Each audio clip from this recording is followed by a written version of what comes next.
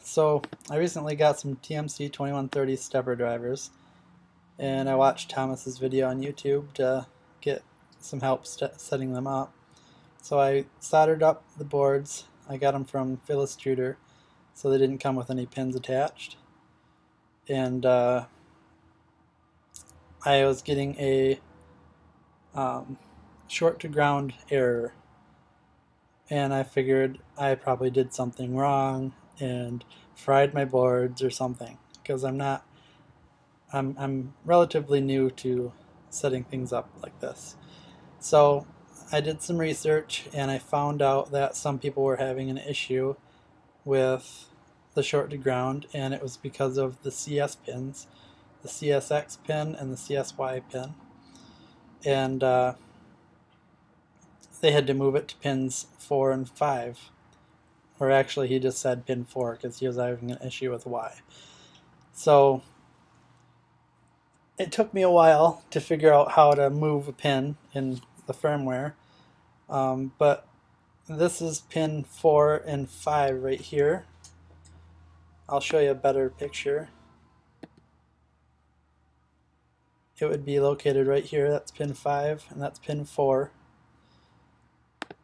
So in order to change those over, you have to go into your firmware and go to the pins ramps.h and find where it says X CS pin, Y CS pin, and those are the only ones I changed. You could change the Z and the extruder, I'm sure, but you just have to change those to 5 and 4 right here, and then plug them into those locations on the board. That solved my issue with the short to ground issue I was having.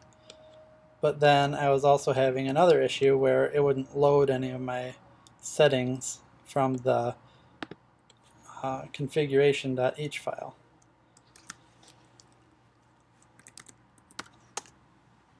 So in here, in Thomas's video, he shows you how to set all this up.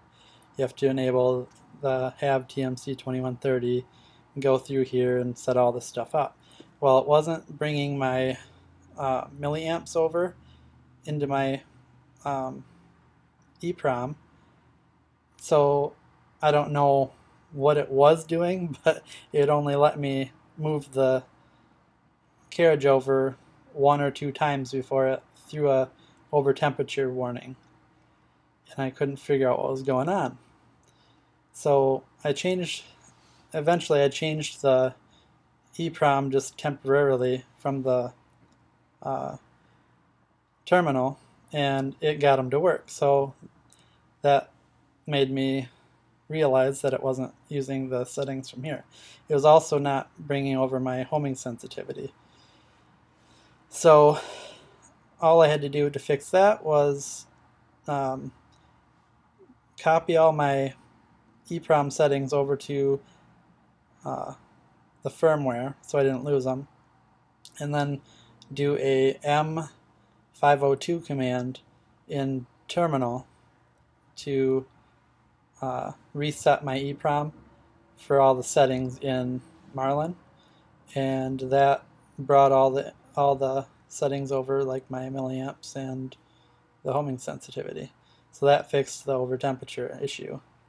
So if you're running into those problems, that's all you have to do to fix them. And any other things Thomas has covered in his video, so you should watch that. It's a really good video. So hopefully this helps somebody. Have a good one.